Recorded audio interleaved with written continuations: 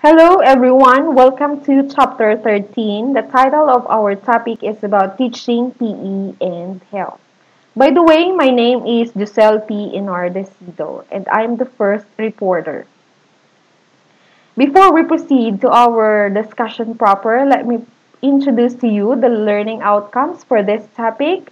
After this topic, we'll be able to number one, state the legal basis of the teaching of physical education and health.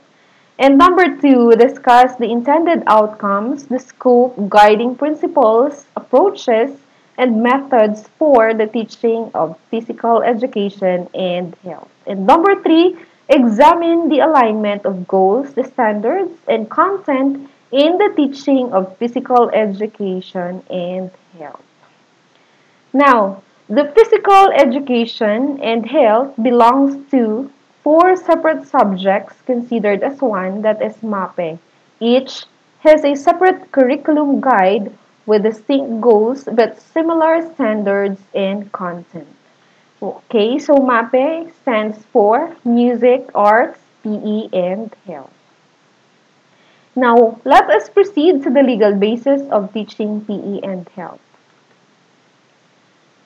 It is declared policy of the state to give priority to education, science, technology, arts, and culture to foster patriotism and nationalism, accelerate social progress, and promote total human liberation and development. That's found in Article 2, Section 17. Article 14 on education, science, technology, arts, culture, and sports of Philippine Constitution supports the teaching of physical education and health in the curriculum to wit.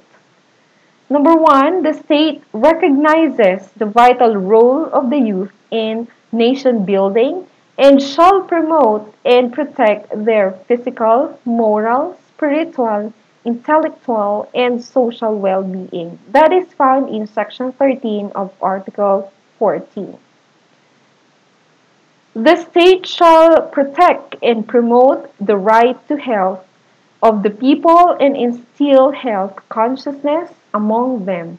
That's found in Section 15 of the Article 14. The state shall protect and advance the right of the people to a balanced and healthful ecology in accord with the rhythm and harmony of nature. That's found in Section 16 of the Article 14. The state shall give priority to education, science and technology, arts, culture and sports to foster patriotism and nationalism, accelerate social progress, and promote total human liberation and development. That is found in Section 17 of Article 14.